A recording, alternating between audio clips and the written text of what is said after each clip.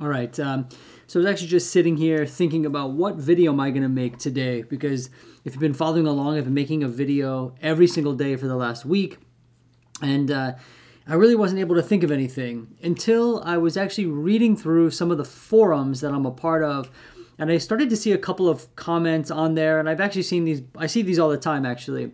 It's different therapists who will say something along the lines of, you know, I've been a part of this directory or this, you know, ALMA or something like that for however long. I don't see any referrals.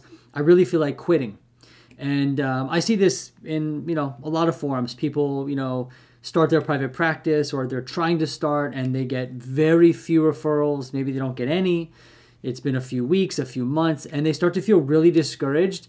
And naturally, they feel like they want to quit. They want to give up. And I want to speak to that a little bit today. So this is a video for therapists or for people who felt like they wanted to quit, pursuing something that they really want to go for. And today we're kind of talking about private practice, right? So a lot of us, well, I don't know about a lot, but I'll speak for myself. When I first went into the field, I always knew I wanted to go into private practice, right? It's just kind of one of those things, you hear about it, sounds really exciting, you know, you have your own business, but, you know, it always seems kind of like far off in the future. And then eventually you get your license and you realize, oh, you're even closer, this is something you might be able to do, right? And then finally, for whatever reason, we all have a different journey. We get to a place where we feel like we're ready to give it a try. And this can be really scary. So now it's not just an exciting dream, but it's something we're going to try to make a reality. And again, that can be really, really scary. And then what I find is that when we start that journey, or when we kind of jump into trying to make that a reality, we can get blasted with like some really harsh realities. Like it's hard to build a caseload, or you know, I'm hitting all these barriers to starting a business. I mean, all sorts of things happen, and we can really quickly get discouraged. And one of the largest sources of discouragement that I see is feeling like you're not filling up a caseload fast enough or not getting enough referrals. All right, and I want to speak to this in two parts.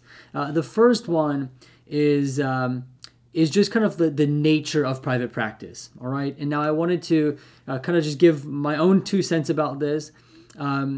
Now, on one hand, there are ebbs and flows to the seasons, all right? So if you're just starting out and it's like December, holiday time, in general, things slow down in private practice in the holiday months, especially before New Year's, meaning people don't get as many referrals. People are celebrating the holidays, they're vacationing, all that kind of thing. So referrals do tend to slow down. So if you're starting around this time, you might notice that you don't get many referrals, right? And I also know if you're just starting, you haven't gone through a full calendar year, and you don't really know what the natural ebbs and flows are. But let me tell you that that's one of them. The summertime is another point in the year where things do seem to slow down as well in terms of referrals. So I say all that just to let you know that there are ebbs and flows to the year. There are times when clients reach out often, right? This is usually like New Year's, around that time, you'll see that. And then there's times where kind of they trickle out and you don't see as many. So I wanted to normalize that. All right. And the second thing I wanted to normalize in that realm is that, let me just think, let me collect my thoughts for a second. Yes, is that we all grow at different rates, right? Now, I've seen a lot of different people go into private practice, and you get the people who jump into private practice, they're well connected, they've got some really good training behind them, and they fill up like instantly, right? No one fills up instantly, but they fill up seemingly within like a month or two. Now, these are more the anomaly, but it does happen, right? So people do fill up kind of quick. And then you also get people who jump into private practice, and I've seen this as well. First 2-3 months, nothing. 1, maybe 2, they might not even work out. And so it's really, really slow. And oftentimes, people like that, they're not really sharing that experience all that often. You usually hear more about the people who are filling up really quick, right? So people who don't fill up as quick can end up feeling really discouraged. But I want to assure you that everyone fills up at a different rate. However, I've never seen a therapist who didn't eventually fill up. I know all the times are different, but eventually people do fill up. And one thing you have to remember is that when you're just starting out, you're just building a caseload, everything feels very acute, right? So for example, if you only have 3 clients, you're just starting, right?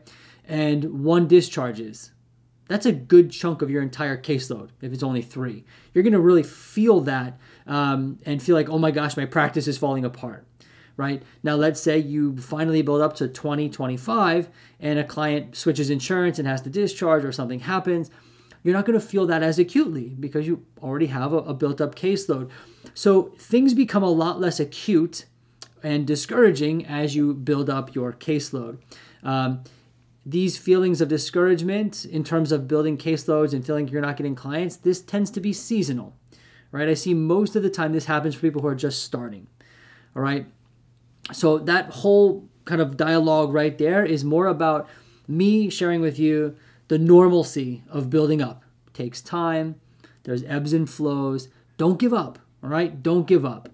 Now, the second part of this is we don't just sit there and wait then. Well, thanks for sharing with me. That is normal. That's all good and dandy.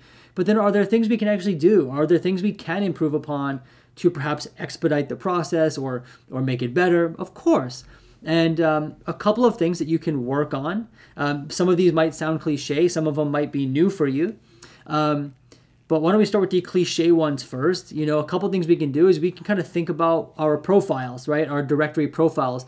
And in particular, the headshot, your image, what does that look like? Is it professional? I don't mean like you need to get it done professionally, but is it like a well-lit photo with an appropriate background? Is it a nice headshot, right? That's one thing. I think that gets overlooked. And then number 2 is what does our actual profile say, right? Now, I've made a lot of videos about, how to write. I didn't actually make a tutorial about it, but there's a couple ways you can write the profile. You can write it in the way of like a persuasive writer, like really speaking to a client's needs. This is often, a strategy people use. So a client reads your profile, it feels like it's speaking to them, and then they say, hey, this person knows what I'm going through, let me book.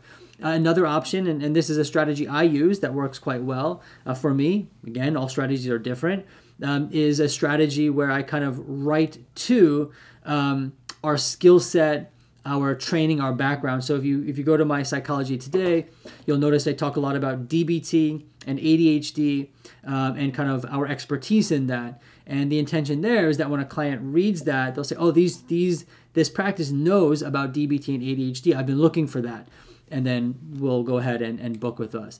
But needless to say, examining and taking some time to look at your profile and how it's written might be a really great starting point and give you some, something to do as you wait to build up your caseload.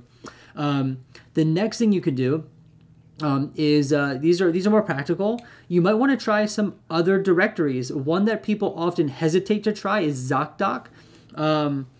A couple of people are scared of the reviews, I know that, and then also the cost of ZocDoc is quite high. However, it is a platform where a lot of clients go to look for providers. I'm on it myself. I find it to be a helpful resource for referrals, so it might be something you want to try out. You can also consider a Google My Business profile. I actually just released a whole tutorial about how to do Google My Business. This is entirely free, and this tends to yield some great results for people. Now, again, nothing is guaranteed, but these are just increasing our referral sources. All right, so you can try Google My Business. And then also the other thing you can consider is trying Google Ads. Now, I wouldn't go ahead and just sign up for Google Ads on your own and try to do that via like YouTube tutorials. I would hire a company to help you, but they can be up and running relatively quickly. They are quite costly, and depending on where you're located, they may or may not be that effective. I'm in New York City, so Google Ads tend to be really competitive. They can be effective, but not as much in New York City is what I've kind of learned. If you're outside of New York City and not as saturated of a market, I've heard that Google Ads can work really fast and they can be really effective. They just have a big upfront cost. So that's another option for you, something you can consider. Right? And then I guess finally, the last thing I want to say is don't give up. All right? Like I said earlier in the video, I've never seen a therapist not fill up.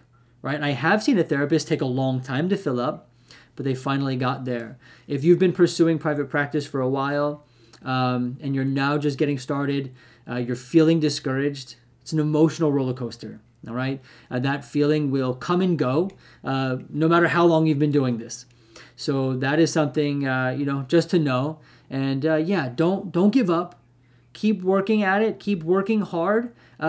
This isn't something that just happens naturally, right? I think part of it is a waiting game and being patient, and the other part is learning and figuring out what strategies are going to work for you. So think about it that way too. If referrals aren't coming in, it's a time to kind of consider and think about, well, then what strategies can we deploy? Now, don't start changing things rapidly just because things aren't working within like a day or two or even a week or two, but give things a month or two to see how they shake out. All right. Anyway, these are just some thoughts I had about, people wanting to give up. I've been there. I know a lot of people are there as well at times. Don't give up. All right. Anyway, I hope you enjoy your weekend, and I'll see you in the next video.